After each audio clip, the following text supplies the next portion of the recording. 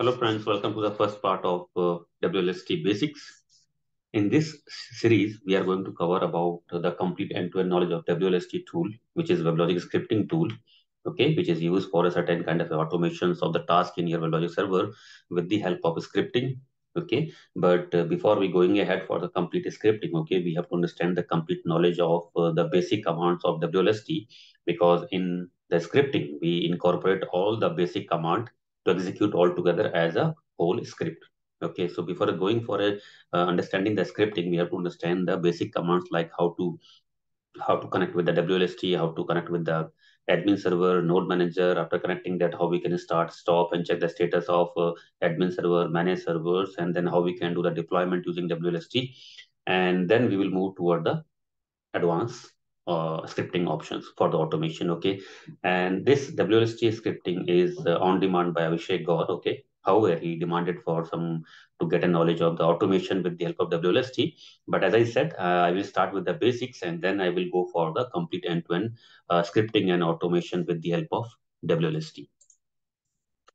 So first basic thing is that when we talk about the WLST, how we can run the WLST command and how we can connect with the WLST.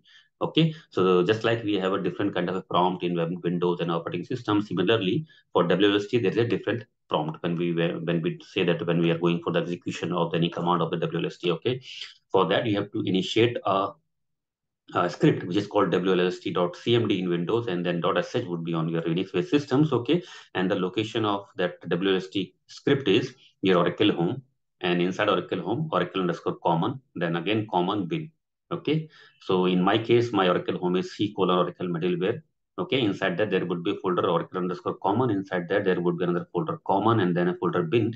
Inside that WLST.sh or cmd. So run this command at the prompt, okay, and then you will be landed on a WLST prompt, which will be saved as a offline. Offline in the sense that it is an offline connection because you are not connected to your running instance of Weblogic server as of now. So once you will connected with the help of connect command, then this prompt will get changed. So, but if it is showing as an offline, that means you are connected to WLST, but in an offline mode. Second is how you can connect with the admin server. So to connect with admin server, you have a command called connect. Okay, and then in command connect, you have to specify the three parameters. One is your username, second is your password, and third is your the host on which your admin server is running, colon the port of your admin server. So in my case, the username is Weblogic, password is Weblogic123, and it is running on local host on port 7001.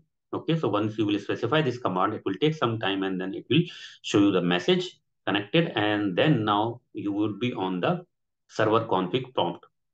So instead of offline, now you will be on the server config prompt. It is showing that you are connected with the running instance of your admin server. And before server config, it will show you the name of your domain. So in my case, the name of my domain is demo domain. So it is showing demo domain, then / server config, and this is at the running prompt, which is connected to your admin server.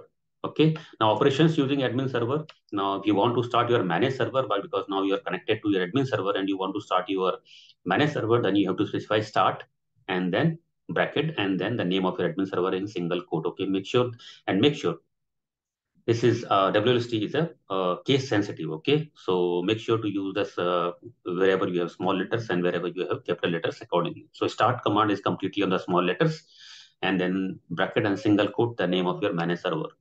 Okay, exact managed server. Okay, and similarly, if you want to shut down your managed server with the help of WLST, then give the command shutdown and then again same name of managed server in the same format. And if you want to connect now, disconnect from the admin server, then run this command disconnect, and then again you will go back to the offline prompt. Now how you can do the navigation. So navigation in the sense, because it is again Weblogic server, it is a hierarchy of different directory structures, okay, where your all the parameters, your all the configurations are saved, right?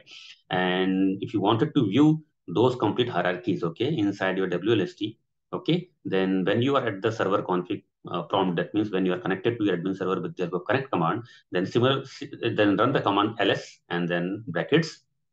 Okay, it will list you all the different directories and files as well. So there are a lot of directories and files inside that one. Okay, so it will list the directories as dr and the file as an r.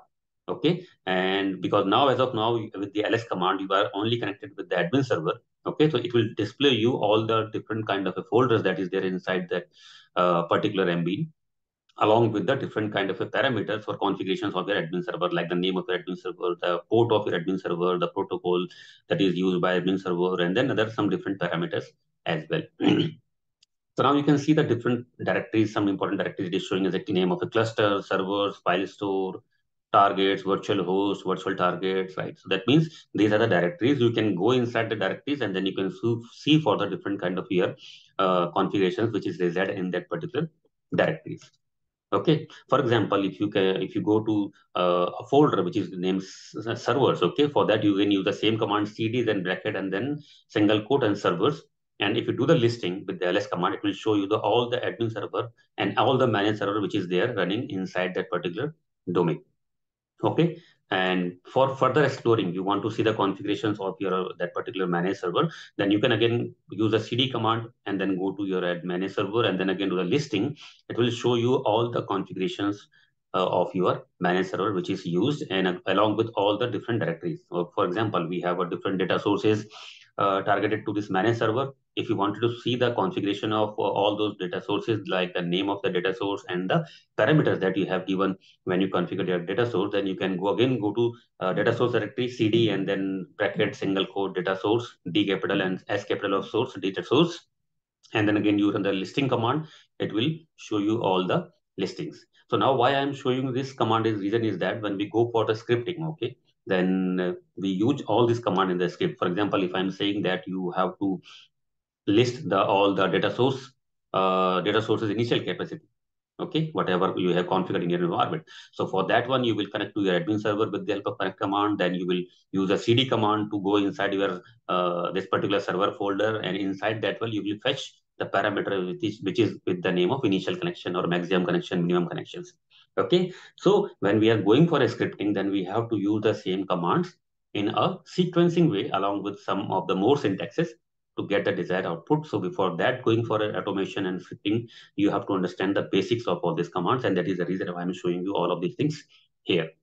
And to coming back to the directory is the same that we use in the normal operating system as well, cd and double dot slash double dot slash. Okay, that means in a single code. Now, how you can connect with the node manager? To connect with the node manager, there is a command called nm connect, and inside nm connect, you have to give the username, your password, your host, your node manager port, the name of your domain, and the complete path of your domain along with the domain name and the type of your node manager, whether it is a SSL or a plain. If it is running on SSL, then put it as a SSL. If it is a plain, then you put it as a plain.